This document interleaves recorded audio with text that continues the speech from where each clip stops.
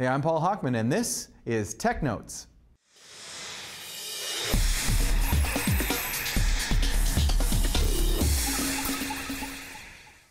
Small business, limited staff, limited human staff.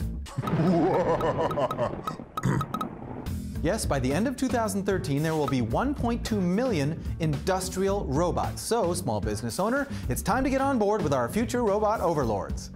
First, office cleaning. The programmable Roomba robotic vacuum works on almost all surfaces using multiple sensors and behavior algorithms to make sure the whole room gets cleaned. Full disclosure, I tried that behavior algorithm on my teenager, and it doesn't work.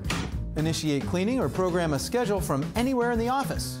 Okay, need an extra pair of hands? Some really strong ones? Check out the Baxter Robotic Arm. A pair of flexible arms with a variety of grippers and vacuum cups let you automate basic tasks like packing and sorting. Expensive? Yes, but no programming skills are required, and you can train Baxter right on the line. Finally, you can be a robot, or you can send a robot representative. For $160 a month, your company can rent a telepresence robot from AnyBots.